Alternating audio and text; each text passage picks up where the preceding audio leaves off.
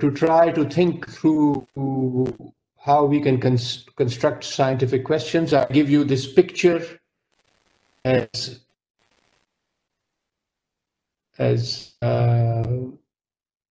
the source of a curiosity. It leads me to ask a question: is the driver a man or a woman? How can I convert this question into this curiosity into a scientific question? And for this, I take you to these 4 or 5 components of a question: participants, intervention, exposures, and comparisons, then outcomes, and then design and methods. So for me, this picture that led me to this curiosity about the gender of the driver, I can convert this into a question by saying the participants for my curiosity are drivers. Index test, or the key information that led me to be curious, is the drivers of a BMW who put petrol in their car in this way. The comparison for this information is the standard pattern of driving, which is other cars who do not fill petrol in this way. And the method by which I can confirm the gender, which is the outcome of interest to me, could include various tests.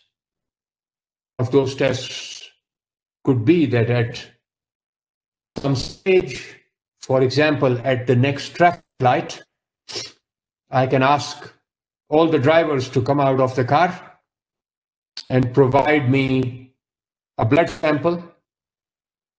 From that blood sample, I can test their chromosomes, and from the analysis of the chromosomes, I can determine which type of car was driven by which gender more or less often.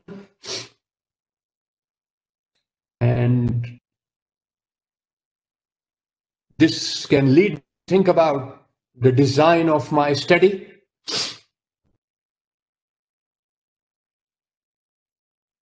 So you can see that by becoming curious about information in front of me, I was able to ask a general question: what kind of a person drives this car? And then I was able to convert this into a scientific question by determining who are the participants and what are their characteristics under different conditions. And then I find ways to confirm the outcome of interest to me. And then once I have information concerning characteristics and outcomes, then I can, and this information is collected through a particular study design. And then with this information, I produce an answer that I can put to a statistical test, which can give me the p-value for my hypothesis. So study design is frequently, there is some confusion about study design. We often use the term case control. So in one type of study, we have people who maybe are exposed to a new intervention, or have a new exposure, or have a particular exposure. For example, some people may smoke. The control exposure may be who don't smoke. And then we follow these people up over time and determine if they develop cancer or they don't develop cancer. And we know the percentage of people with or without cancer. And then with this information, we can calculate the effect size, and this is called a cohort study On the other hand, we may have people with cancer who we call cases, and we may have people without cancer who we may call controls. And we go back in time and ask them to reflect on the previous years of their life and tell us whether or not they were smoking. When we collect this information, we can still put this information together and calculate an effect size of the relationship between cancer and smoking. And this type of study is called control study. So you can get in both types of studies, we have participants and exposures and outcomes, but different designs, and there can be confusion between what is a cohort study and what's a case control study. So, okay, there is somebody wants to talk. Please go ahead. Yeah, it's me, Polona, that I was like answering Katarina that it depends on which kind of study you're actually doing. So if it's the cohort study, the controls are the one that you are not exposed to the subject you are learning about, you're studying about. Okay, so that's an important point made here. The term case control is confusing, in part because the term control is used in a cohort study, and the term control is also used in a case control study. Now remember, the difference between the two is, in a cohort study, when we talk about control, we are talking about exposure. People who do not smoke, for example.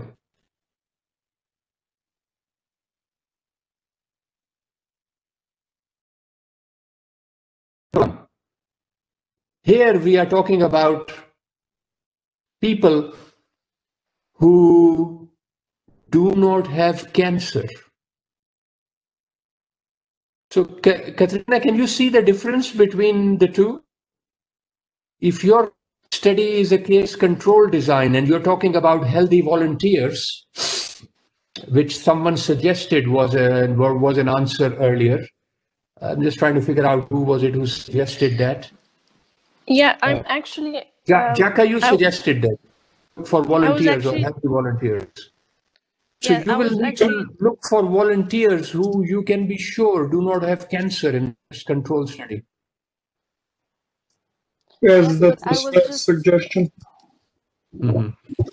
But if you're doing a cohort study, you actually do not know whether somebody has cancer or does not have cancer at the beginning of the study. The starting point is simply to measure how much people are smoking. Some people may not smoke at all. They will end up becoming people who we might call our control group. But some of them, on follow-up, will develop cancer. Make sense? Yes. Yes.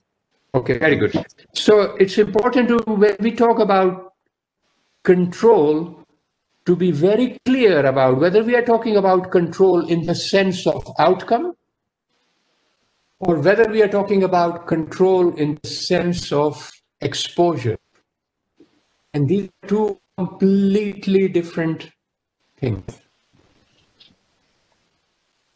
I'll be very happy for more questions or comments concerning what we are discussing now. And if I have missed anything that was said, and so Marisha, I'm sorry if I don't pronounce your name correctly. I apologize for that. You are asking the question, cohort study evaluates risk of developing disease. So look on your question. If you are assessing mortality in a particular disease by following people up, then in this type of a cohort study, your disease is a characteristic of the participants who enter the study, then you follow these people up with the disease. So this is your cohort that is up. And then you figure out after a number of months or years, depending on the disease, weeks or days, whether they are alive or dead. And in this case, you are evaluating the risk of death over a period of time in people with disease. So thank you for highlighting that point. Disease can be a feature of the participants in a particular cohort study.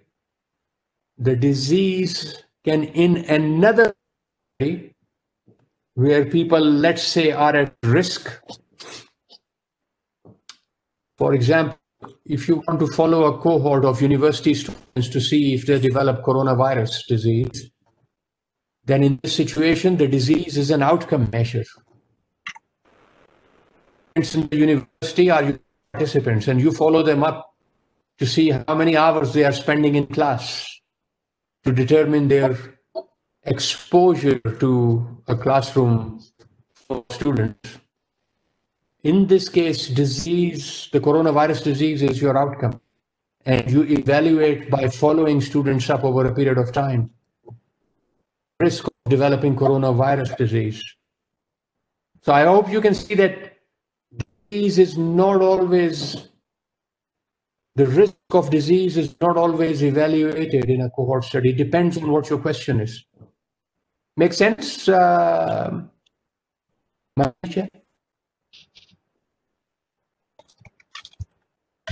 Okay, thank you for your answer.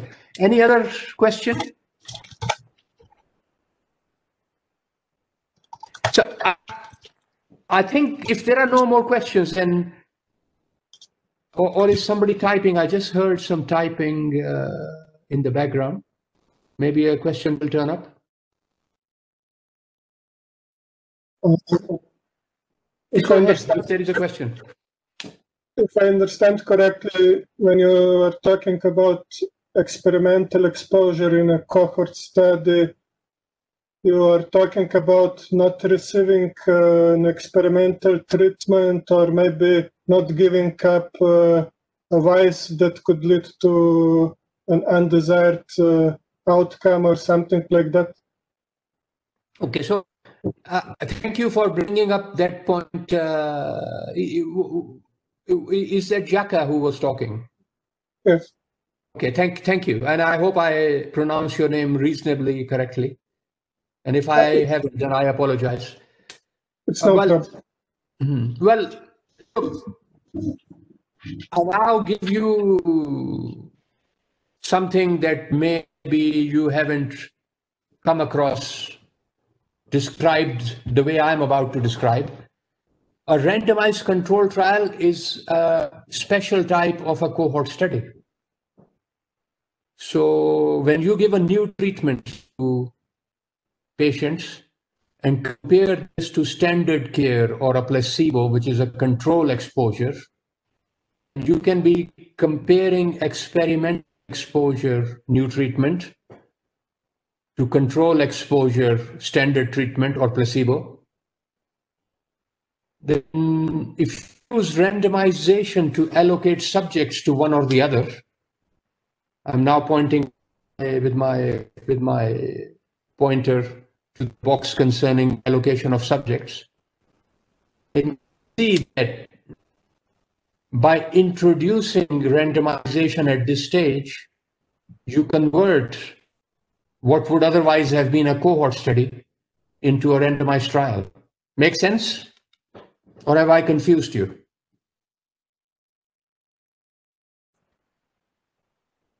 I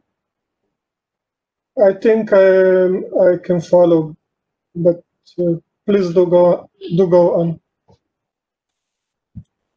Okay. Anybody else amongst colleagues who is listening left confused with what I said?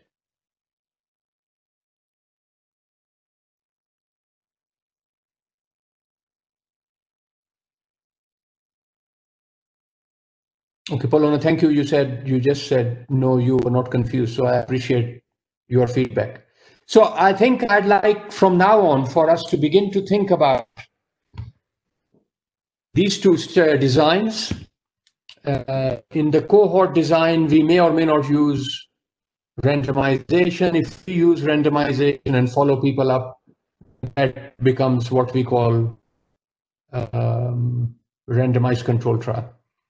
With this background, I'd just like to move on to the next stage, which is, I wonder why.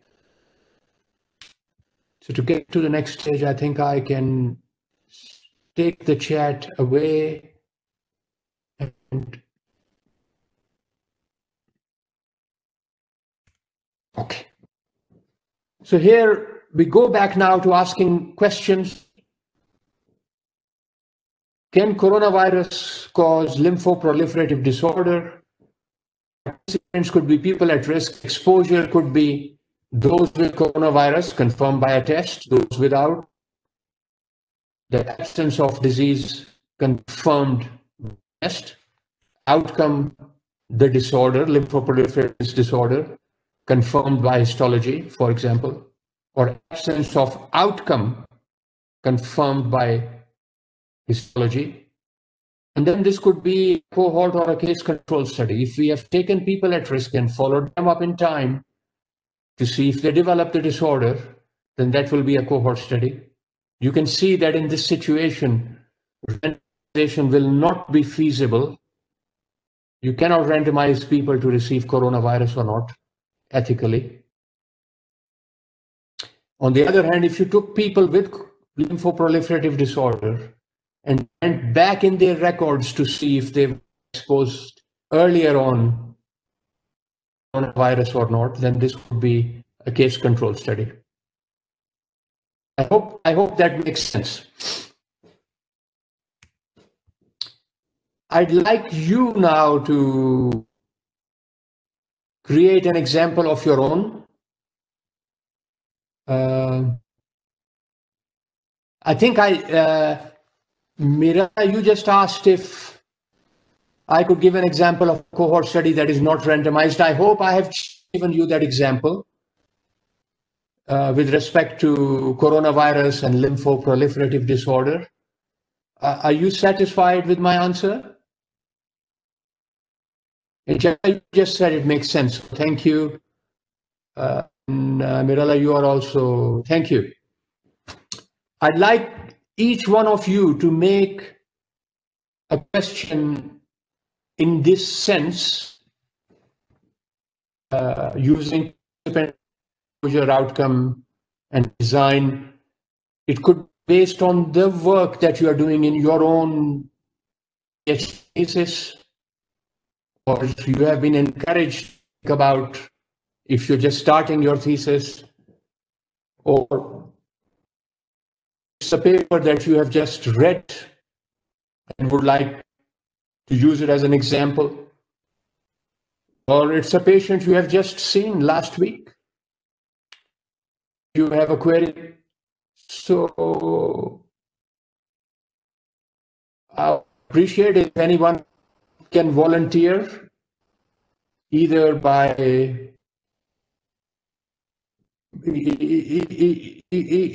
unmuting your microphone or by writing in the chat the various components: participants, exposure, outcome, and design.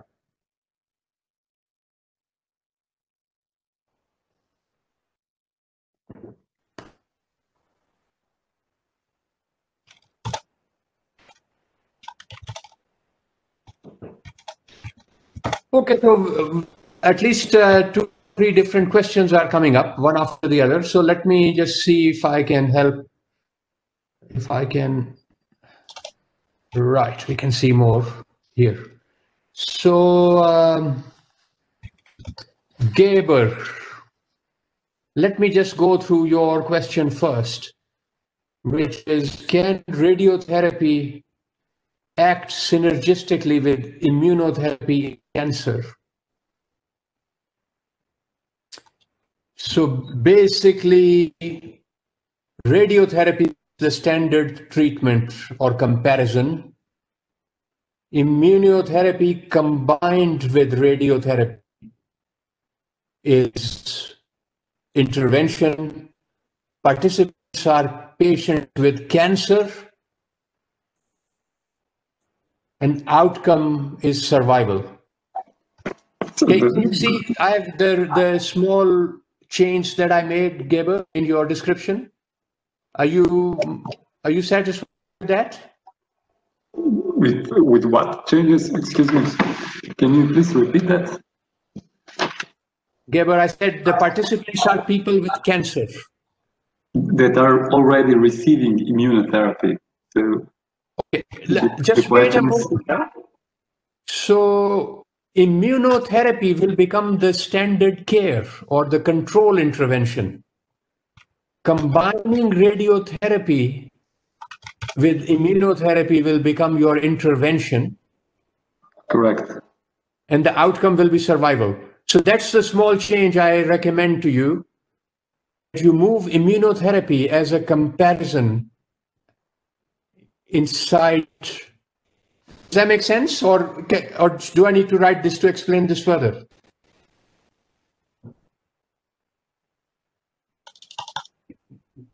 Geber, will it help to write, or have I explained it reasonably well? I think you have explained it. Okay. Thank you very much. Okay. Then we can move to Mirella. You're talking about infertile women as participants. Then you want to perform a radiological test called hysterosalpingogram, I presume. What is the comparison for hysterosalpingogram in the infertile women for you?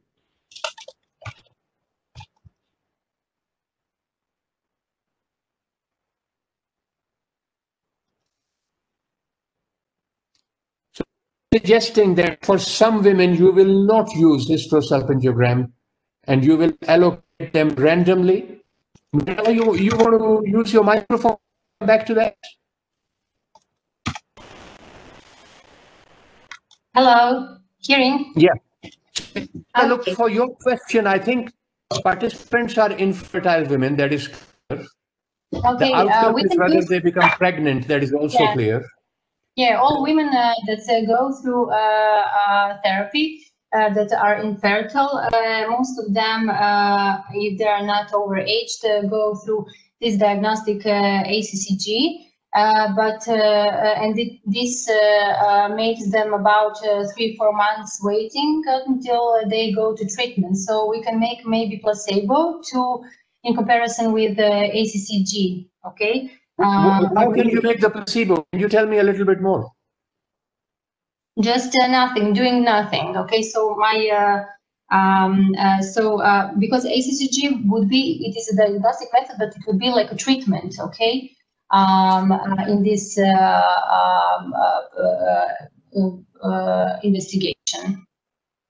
Okay, well, that's perfectly fine. That's a good question, Mirella. Okay. It's a good example of a question for a randomized trial. Thank you. Okay, Jaka, you have also formulated a question. Just a sec. Now I was just thinking about a case control study, if I got the terminology right. That is what I wrote in the chat. So you're going to find people with the outcome who have atypical Parkinson's disease. Yes. What will be the control group for these cases?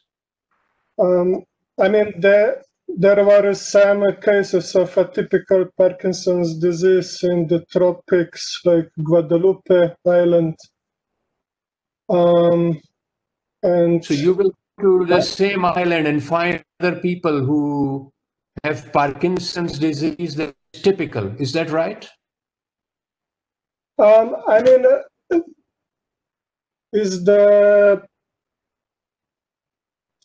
at the moment we need to talk about our proposed doctoral thesis, I mean PhD thesis, or we can talk about another case that is not related.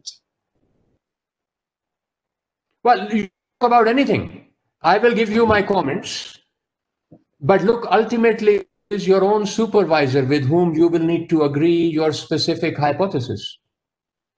No, it's just a proposal. I mean, just how I imagined for the case control study. I mean, for this case of atypical Parkinson's disease. Okay. So look, it is very important to figure out whether you will be following people up in time, forward, prospectively, or whether you will go back in their history after confirming the presence of disease and defining them as a case with the outcome. Yes, they already got the disease. The question is what is the causative agent? And in this case, the probable causative agent is consumption of fruits of Annona muricata that are like So you will need to find a group of control outcome. Yes. You will need to find that, but for the purpose of discussion today, you could say that the control outcome group will be Parkinson's disease that is typical. You will go back in time to check their history of consumption of this fruit, and you would hope that in the control group, the history of consumption of this fruit is lower than in the atypical Parkinson's disease cases. Is that correct? Yes, that's exactly correct. So that's very good. So this is like a case control study where you will go back in time and discover in the past if there was greater exposure. Yes. Right, so that's a good question. Then, Sarah, you also have a question. SARS-CoV-2 positive, otherwise healthy athletes. These are your participants. Exposure is... No, yes, I was just giving an example of a cohort study. We could take a group of otherwise healthy people who contracted this disease and follow up for 10 years to see how many of them would develop the myocarditis and see if there is any bigger chance for them to develop it as in the general population. So it would be a cohort study. Okay, Sarah, think about this. Yes. Can you not also take a group of athletes who you know SARS-CoV-2 negative? Yes. And follow them up for 10 years? Yes, you are completely right. I made a mistake. The control group would be SARS-CoV negative athletes. Yes, okay. Of course. So, Sarah, I'm not saying you made a mistake. I'm saying there are two options. Yes, but it's more comparable to take the same groups. Yes, if you follow people up and your starting point was similar for two groups, then I think they will be more comparable. That is correct. Yes. So thank you for bringing this point, because it helps us to see that the way you construct your question can create groups that are more or less comparable. Yes, yes, totally right. Very important to spend a lot of time thinking about your question, because if you haven't thought hard enough about your question, you can easily end up doing the wrong study. All right, so we've discussed immunotherapy, we've discussed fertility, we've discussed athletes. There is also a question about malformations. That was your text. Can you comment on that, please? Yes, sorry, it came in too many please go ahead. pieces. Please go ahead. Yes. So my question is, what is the functional outcome, bowel function after long-term follow-up, after posterior sagittal anorectoplasty, after operation in patients with anorectal malformations? So the participants are patients with anorectal malformations that were operated on, and the outcome is bowel function, comparing to healthy, non-operated or patients without anorectal malformations, and it is a case control. Okay, so let's now think about this a little bit more. Okay. Let's think about this a little bit more. Patients with anorectal malformations, that's perfectly good description. Okay. But once you make that description, I mean, how can you really have healthy controls? Patients without malformations, so patients that were not operated on for any kind of malformation. Now, let me just ask you, did you want to compare people with and without surgery or with and without anorectal malformations? These are two different things.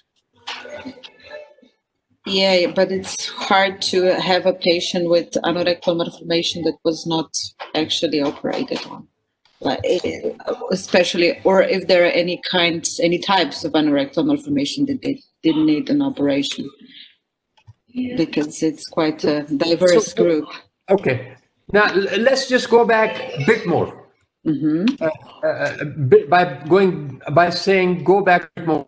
Let's describe the question in a simple single sentence. What is it that you would like to achieve?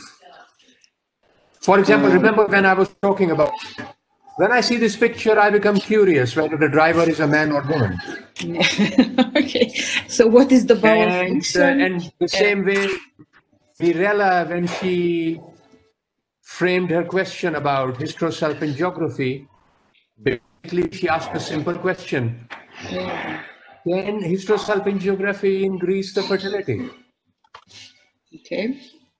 So what is your simple question? What is the functional outcome after the operation with these patients? Okay. So basically the healthy control is of no interest to you in this situation. No. Yeah, that's good. That's good. That's good. So you want to know, so your participants are all with malformations, exposure is operation. Yes. But are there different types of operations? Basically, they are possible, but basically I would want to know what is the functional outcome after this kind of operation. Yes. Well, then basically you do not have any control group. Yes. You are simply describing the outcome in one group. Okay. And this type of a study is a prognostic study. Yes. And at the end of your study, you will be able to say, out of 100 people, this or 200 go people, good, whatever the number was, what percentage had a particular outcome? Okay. So you don't need a case, you don't need a control, you don't need, or maybe if you're comparing to bowel function. Yes. So now, are you talking about control exposure or a control with respect to outcome? It is outcome, yes. Well, if outcome is the operation, then yes. You look what's happening with the patients, how is their bowel function. If you are the outcome is bowel function. The outcome is bowel function. So it is. It's so based on what you've told me. Yeah. I believe you simply want to calculate the bowel function success of the operation through the rate of the bowel function. Yeah. Yeah. But do you think it's possible that the anorectal malformation come in different levels of severity? Yes, they do. Well, in this case, now you are talking about something different. Your That you can patients are, compare. your participants are patients who all have operation. Mm-hmm. And you can say the exposure is that the severity of malformation is different. Mm-hmm. So they are exposed to more severe malformation or less Yes. severe malformation. Okay. Now you can say You that can the compare. operation gives a different outcome according to the severity of malformation. How does that sound? More interesting, but it's been said. Say it one more time. No, so it's more interesting, but it's already been proven. Well, then you need to study a different question. I know. Yeah, I know. This is the beginning. But I think this discussion was helpful because Yes. colleagues can helpful for see me. that what you were imagining was participant, in fact, changed into exposure in light of our discussion. Okay, thank you. So the confusion between whether something is an exposure or an outcome or participant is common. So I'd like you to think that even experienced researchers can be confused about this. This is not an easy part of science.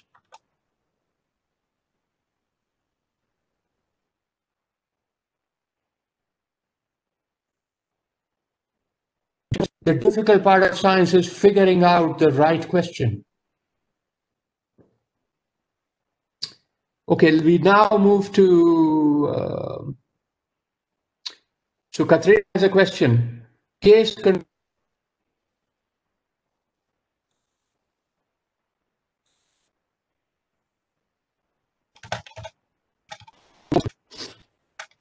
you know, Katrina, give the answer first, so I can comment on your answer. Hello.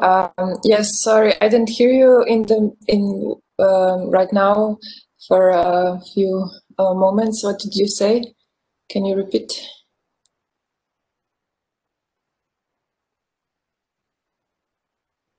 In the past. So the answer to that is okay, you yes. were missing the chance. The answer to this part of the question is yes. And the next question you say is this retrospective? Yes. I'm sorry, I don't hear you. I don't hear your answer. Well, looking through what you and our colleagues have spoken about, I have a sense that the case control study is always retrospective. So you are looking first at the outcome of some disease or something that you are of your question, and then you look back through the symptoms or through the information of your patients, and you research what they did have or didn't have. For example, exposure to cigarettes in patients with lung cancer, let's say. So I have a feeling that it is always retrospective. So please correct me if I'm wrong.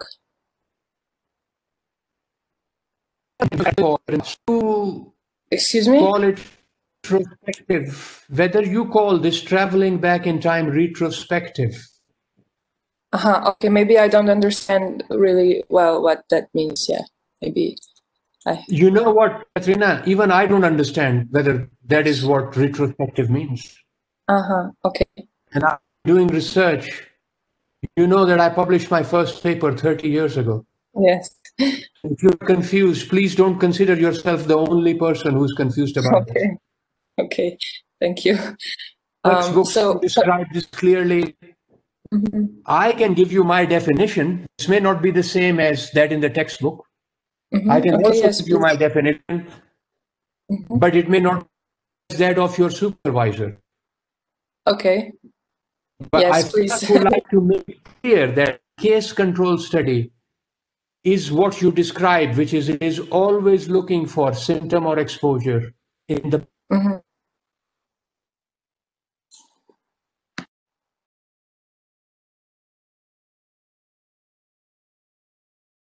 question of what does retrospective mean. I give you my definition of retrospective. Well, I give you my definition of prospective. I actually don't know what retrospective means. Prospective is you have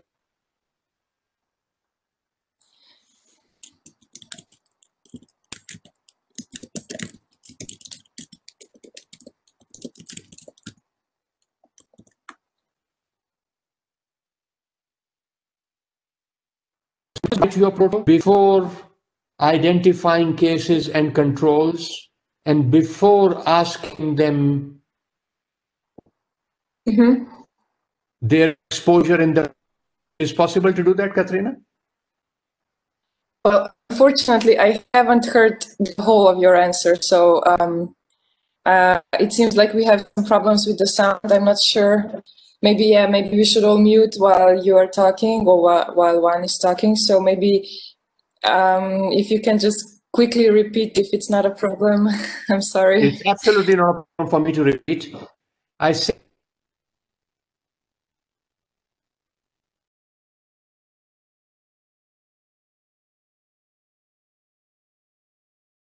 identify all the cases. Also tomorrow, day after, you identify all the controls. And you ask the people what were their exposures in the past. This will be a prospective study. What's your protocol before you collected the data?